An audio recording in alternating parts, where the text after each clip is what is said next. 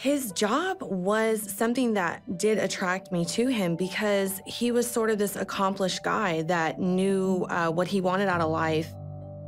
After about 6 months of us dating, we decided together that it would be best for me to move to New York City in order to take our relationship to the next level. It was a year and a half after we were dating that he decided to propose to me.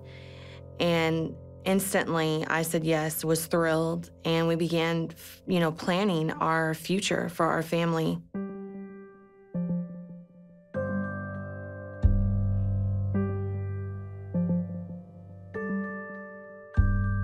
After our first son was born, I was very eager to get married, but there was sort of this lurking problem that I never really understood. And I didn't find out until after 3 weeks of our first son being born that it was because he was in fact married and was still married, had been married. I never even knew he was married.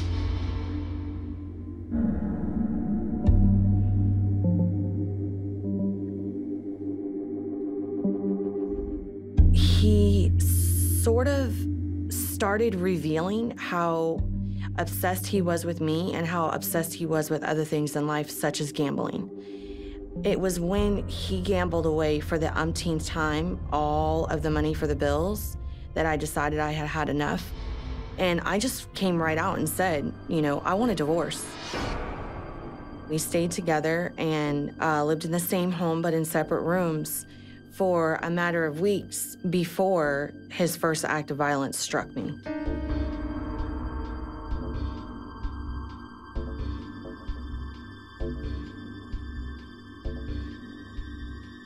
I left that night and got my own place 4 days later.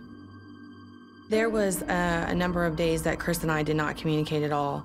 And finally, we got to a point where he had convinced me to go in and drop the charges against him, and that we were going to be civil, that he was going to give me child support without a court order, that he was going to help me care for the children so that I could continue going to school and working full time.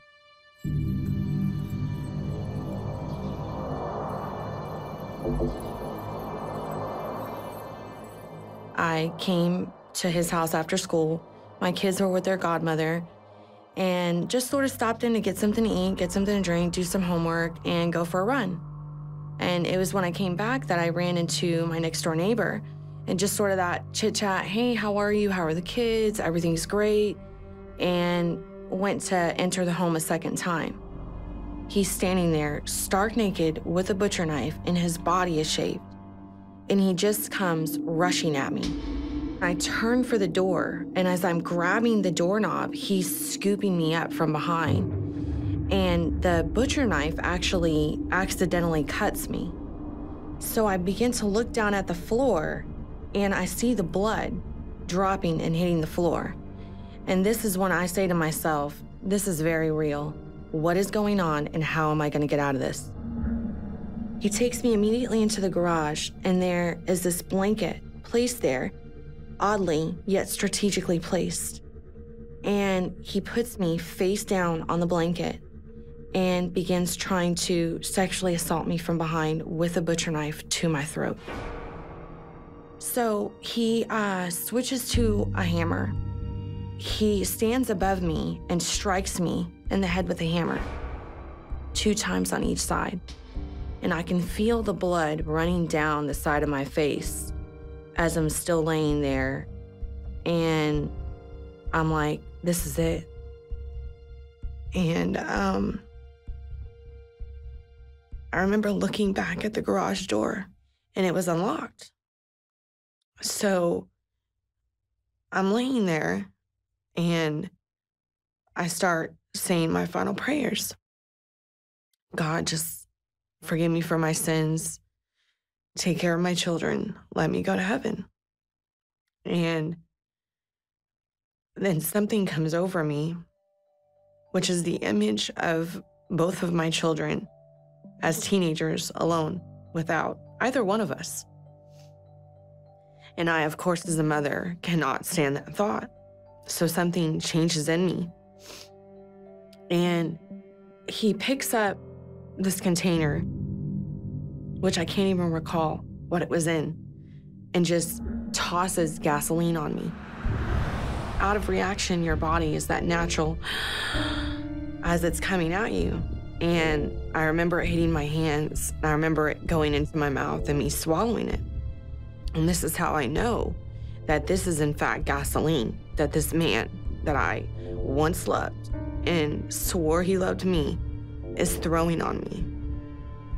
And I'm realizing that he doesn't want to just kill me. He wants to destroy the trophy wife that he chose. And I start praying to God, God, just let me live. Just let me live. That's all I want. Just let me live.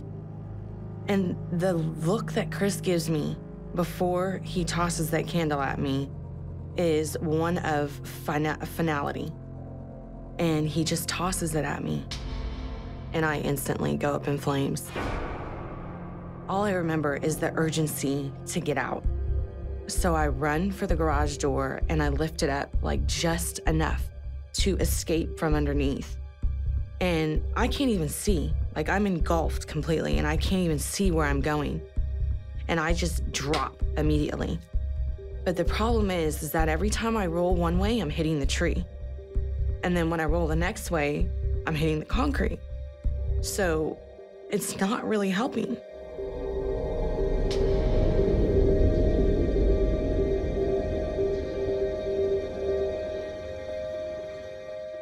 I can hear her screaming, Audrey, oh my God, and she's running to me and starts hitting me with her son's jacket and gets me out fairly quickly.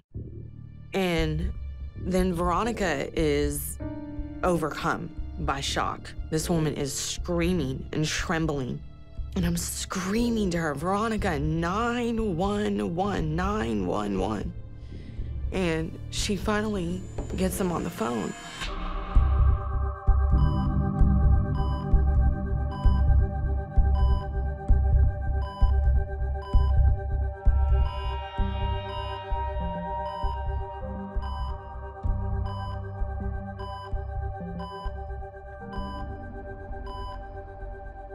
During the trial, he actually accused me of attacking him along with a masked man, that I had been the one that tried to murder him.